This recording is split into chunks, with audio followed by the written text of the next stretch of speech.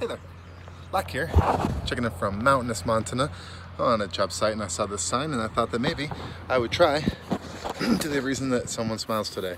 So I'm actually working on a dental clinic, which is probably where that sign comes from. But anyway, let's get into a chug and see if someone wanted to join with me before I leave. So I'm gonna get my broken self into my car so I can get out of here. But my hamstring pretty bad.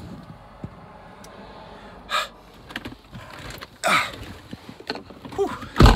Okay, we made it. Big success. Anyway, yeah. So fun fact about the dentist. The dentist is actually the reason that needles were invented. It's so they could get all the way into wherever they needed to, because before that everything was just a topical solution. So they would like rub it on you and be like, okay, cool, you're numb, or like just ice it for like an hour and then be like, okay, you can't feel anything, and then start cutting. And that was an okay fix for like a second. It was better than the piece of wood, you know, that you had to chew on.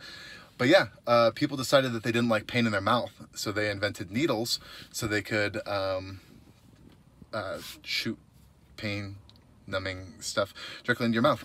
And they started just like putting like topical solution, like shooting it in there, and it didn't work. So that's again where they came up with more sophisticated ways to make your mouth numb, make it so you can't speak, which is a whole lot like what's happening right now. So I'm just gonna go ahead and do my chug and get it over with. So cheers, be good.